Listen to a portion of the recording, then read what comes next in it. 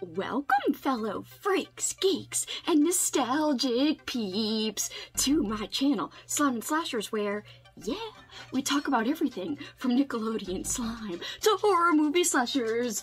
And here is Jackson.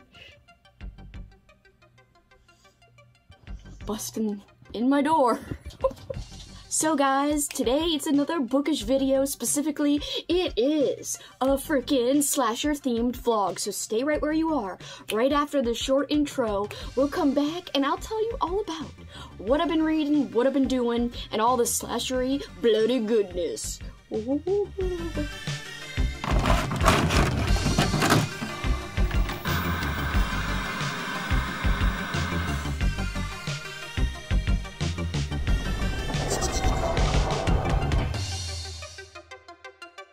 Welcome back, guys. That's scary. Slasher. Just ignore me. I'm gonna put this away. It's very sharp and freaking scary. Anyway, I would not be a good slasher. I can barely hold this thing. Alright guys, welcome to the start of my slasher reading and maybe watching vlog. I'm supposed to be watching stuff. I did watch Chopping Mall last night, and Andrew and Andrew, of course, is from the channel It Came From The Page. We recorded a drunk commentary to the movie, and that will be up on my Patreon. And speaking of my Patreon, this slasher readathon is just for the middle tier and the top tier of my Patreon channel. I call all my Patreons Kelsey Corns, so this is the Killer Corn Slasher Readathon, where we make little candy corns and corn on the cobs into slashers by completing different, very generic prompts. But a lot of us are actually choosing to read slashers, you know, for thematic reasons. Tonight, we made freaking corn bisque, or chowder or something. Anyway, corn something or other for our dinner. Also, to be thematic, while I'm listening to a slasher-themed audiobook, which is a Friday the 13th audiobook specifically, the Jason strain, I'm using the YouTube channel, the Slash Tracks Network, to listen to that right now while I do a puzzle, and this is the puzzle I'm doing. You might be saying, this is not slasher related, these are random Lego minifigures. Yes, but there's a freaking corn. And because of the whole killer corn theme, this goes. So I'm counting it. I didn't have any slasher themed puzzles. I'm also currently reading Virgin Night by Chris Robertson.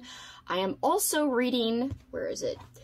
Kane by Douglas Borton, aka he wrote this under the name Michael Prescott. I am going slow with all of those because they're all physical reads, no audio for any of those. What I've already read so far, Joyride by Stephen Cry, freaking awesome classic slasher with a little bit more depth because you do get a peek into the past life of the slasher slash the killer, and yeah, it's pretty gruesome. And he slashes up some teens in some cool ways with different weapons. So, very classic. Really like it. And, by the way, the back of the book says, more horrifying than Halloween, more grisly than Friday the 13th. So, I do agree with that. You could totally see those movie vibes in this book. I also read Splattersaurus by Judith Sonnet. It sounded like I said Junith. Judith with a D, Sonnet, my first Judith Sonnet book, and this was fun. It's not really a slasher, it's like a killer dinosaur, and there's a twisty end, which I enjoyed. I gave Joyride a 4.5, I gave this, I think, a 3.5, and I also read Mayfly, but I kind of talked about that in a previous vlog. That was a 5-star. I do think it could be considered a psychological horror with slasher vibes. It did have some slashing. I also read Cover by Jack Ketchum, and I didn't really absolutely love that. There was a group of characters that you're supposed to root for, but I just thought they were cringe. It's like this writer guy, and he has a wife, but he also has a younger mistress, and they're all going camping with some other people as well. And then this poor Vietnam vet guy is traumatized, and he kind of goes into battle mode, and he starts killing people. I really sympathize with the vet, but I did not like the people you're supposed to want to survive, so whatever. I gave that, I think, a 3, because I was pretty disappointed in that. And last but not least, last night I finished Night of the Prowler by John Athan, and that was brutal. That was really, like, very dark and bleak, is definitely an extreme book, not for everybody. It's hard to rate that one because it had some like extreme scenes of violence that were quite uncomfortable, and that's crazy for me to say because usually I don't get bothered by anything, but I was like, the violence, whoa.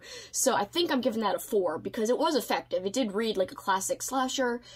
There wasn't a lot of character development per se, but I still enjoyed it for the slashing aspects, but it went sometimes a little too far, I think, with the violence, but still entertaining in terms of it did what a slasher's supposed to do. It did make me feel on edge. It made me nervous for the main character that we're hoping survives, and yeah. So far, pretty good. How many reads is that? 1, 2, 3, 4, 5. 5 reads completed, and 3 currently in the works. Like I said, the Jason Strand, Virgin Knight, and Kane. Enjoying all of them. Like I said, a little by little, I'm picking them up one at a time. I think I'm going to continue building my puzzle and listening to the Jason Strain because I don't have a physical copy of that, and doing the puzzle while listening to it is quite relaxing. It's a lot of fun, and it is so absurd and bonkers so far. Anyway, this is way too long of an open.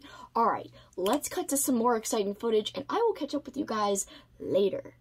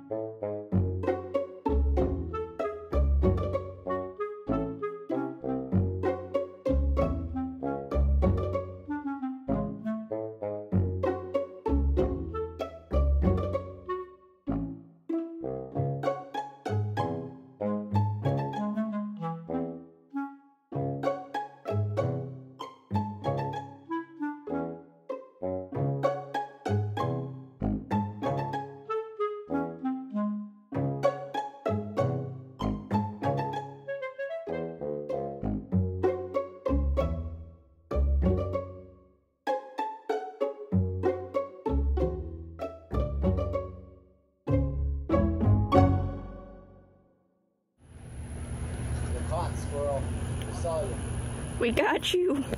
We got video evidence of you stealing from the bird feeder.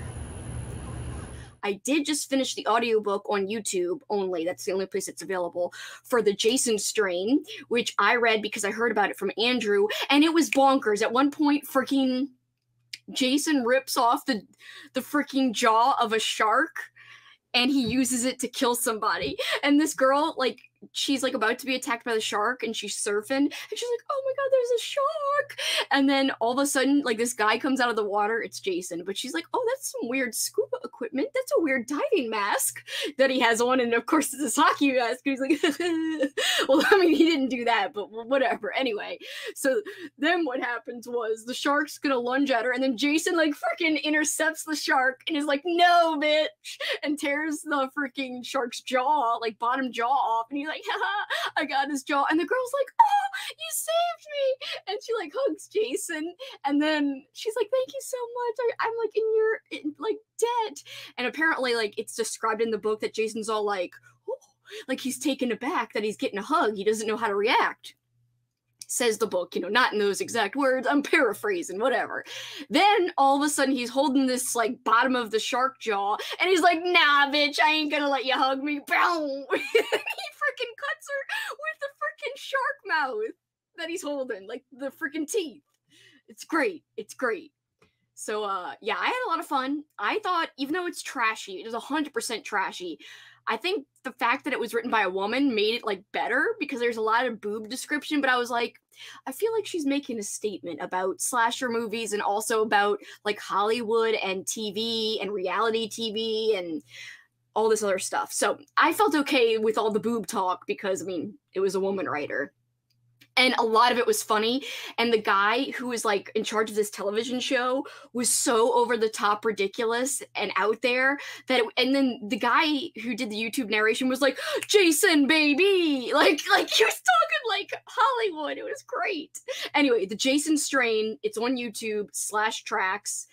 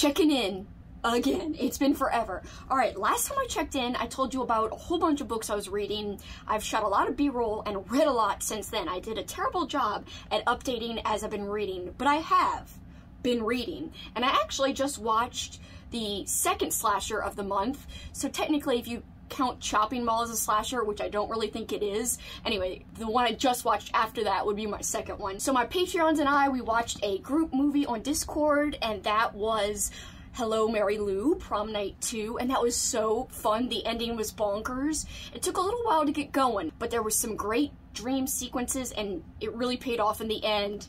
This big climax and crazy shit happening at the prom. So that was really, really cool.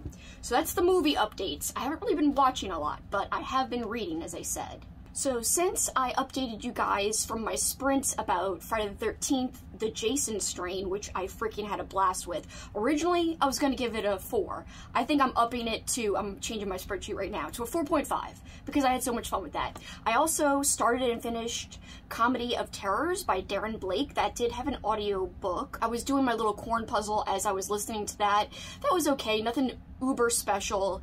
You got this camp and people disappearing. That's 3.5. Then, the thing I'm most disappointed about in this whole vlog, Cock Blocker by David Irons. I feel like this had potential to be amazing. The kills were really cool, I will say that, and they were brutal. But the R word was used 5 times, and I feel like that's crazy for a book published in 2023. And it actually has pro-messaging about, you know, accepting everyone, you love who you love. That part of it is great. But at the same time, you know, great kills can't get you that far. Great kills can't just make something a 5-star. You know, the language, like I said, it didn't need to be there. And it wasn't like it was just the antagonist using it. It was like these group of teenage girls using it. And yes, this is supposed to take place in the 90s. That word was said in the 90s. But still, you could make it seem like it was the 90s without using that. Especially because there was lots of other 90s references. You didn't need to go that direction. I don't even know why it was there 5 freaking times. Also, the main character, they kept calling her crazy and a kook, and just the way it was handled was a little heavy-handed, and I think it walks the line at being a little insensitive, kind of, about mental health and, like, people who go through trauma. So, I don't know. I have really torn feelings about this. I can't give it more than a 3. The cover's amazing. It's a shame that I didn't love it more. I feel like a more skilled writer maybe would have done something even better with this same plot and with these same characters. So, also, I DNF'd Virgin Night, which I hardly ever DNF. So I was 132 pages in. That's actually pretty far in for me to give up, to DNF. But I just was not having a great time. I wasn't feeling like this was flying by. I'll just compare 2 things. I'm going to talk about this book in a second. But this book I loved, and I flew through it. It did not feel like a chore to read. It read really fast. This was reading very slow. And both I was trying to read physically only.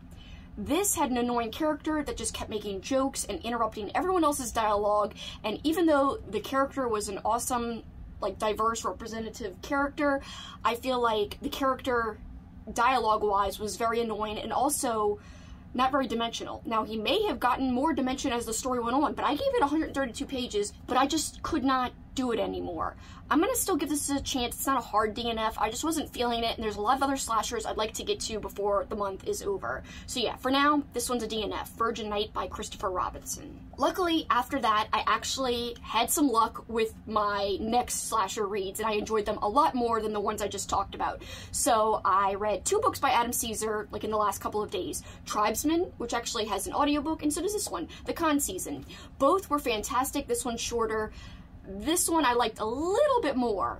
They're technically both the same rating, both 4 stars, but I don't know, there's something about this one that I really liked. It just felt like an Italian movie, and this one was a great little slasher. I like the endings to both. Both endings were great. This one, these people are putting on a convention at a summer camp, and they're getting people, like B-list celebrities from horror movies to come to the camp, but it's not all what it seems. The people who are appearing, the celebrities, they might be in danger. So I liked the end a lot. I thought it was kind of like shifty, making you be like, what's going on here? This one, you've got a film crew traveling to a remote place, a place that's been cursed because of violence in the past, and the actors and the director seem to kind of fall into madness, and more happens than just that. This is a very quick, short, but gory novel. I liked them both quite a bit. It took a while for this one to get started with the slashing, but great character development. When you read a book with not as much character development, and then you go to a writer who clearly knows what he's doing with character development, and also his love of slashers and his love of horror movies comes across, and his knowledge of all of that comes across, I feel like you could totally tell it's a stark difference. So from the other books I was reading which didn't have good character development, or I wasn't enthralled with the characters, or I just wasn't getting invested in the story, then I go to these and it's totally different vibe, and I just think that's a testament to how great Adam Caesar is as an author. He's a very skilled author, and you can tell he's a fan of horror, and he is, and he's a fan of horror movies too. Next up, I read the splatter western Red Station by Kenzie Jennings, my first book by her. I think it's a woman author. Either way, I freaking love this book. This was very enjoyable, very easy to read. It actually had an audiobook super quick, I think just over an hour in terms of the audio and the speed I was listening. I gave it a 4, but it's a high 4. So yeah, I really had a great time with this one. Essentially, you're back in the Western times. You've got these travelers. It's a husband and wife, a doctor, and then a random lady all traveling, and they stop somewhere to take a rest, and things devolve from there. Action goes down, and we've got a badass female awesome protagonist at the center of the story, and she's an old school badass protagonist. So like back in the day with like this fancy dress, she's kicking ass.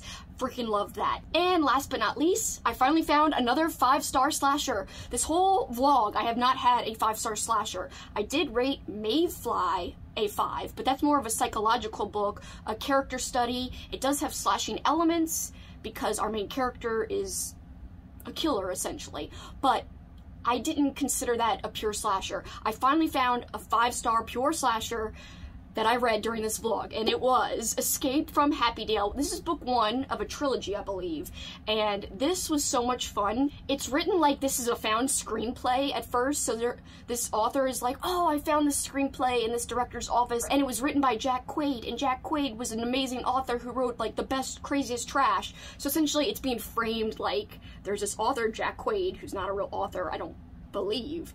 It's part of the story that, oh, this unknown screenplay was found, and so this author found it and made it into a book because it was going to be lost forever if he had not found it in this random director's place.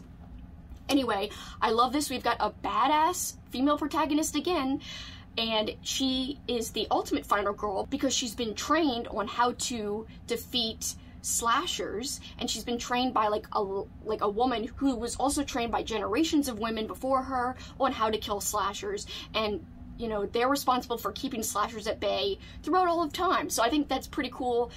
And basically our main character, Parker, she's amazing. She uses this awesome chainsaw she calls Aerosmith. We get like a little bit into a peek into her training journey, and they got some references to Rocky, and I just really liked it. I thought the main character, Parker, was really likable. I thought the violence was pretty entertaining, not anything overly special in terms of the kills, but it definitely had the gore, it definitely had decent kills, and most importantly, I think, it had a great protagonist that you could get behind, and it had a creepy main character, a creepy slasher named Hurricane Williams. And so yeah, I really liked it, and it was super fast to read, even though all I had was a physical copy. Usually I struggle nowadays with just having a physical copy, but bitch, I freaking had a blast with this. It was a breeze to read physically without any audio, so that tells you right there that this one was good. Now I know my friend Liz actually gave this like a 2.5, so maybe it's not for everybody, but I feel like it still played into the slasher, the typical slasher tropes, but it did something unique with it, and it had a very likable main character, which I think is the most important thing when you're talking about slashers in the form of horror fiction versus slashers in the form of horror movies. It's easier to like a horror slasher movie that has all kinds of unlikable characters. As long as you've got cool kills, you might have ridiculous scenes and just fun B-movie type of thing, it might be fine. Book form, I feel like it's a little more rare to find a book with no likable characters and you still enjoy it as a slasher. So I feel like there's a certain formula, at least for me, that makes a horror book a successful slasher book. So yeah, I definitely think that this was one of them, and I had such a blast. 5 stars, baby, woo! Ending the vlog on a positive note, and actually, I've decided to extend my readathon with my Patreon members, who I call Kelsey Corns. I'm gonna extend it for the whole of June, so I'm gonna be reading more slashers all month long. So I might do a part 2 to this vlog, because guess what? There's plenty of slashing left to come, and I'm not ready to stop. For this time, guys, that is it for me. Till next time, you guys know what you can do. Keep on killing it. Bye, guys.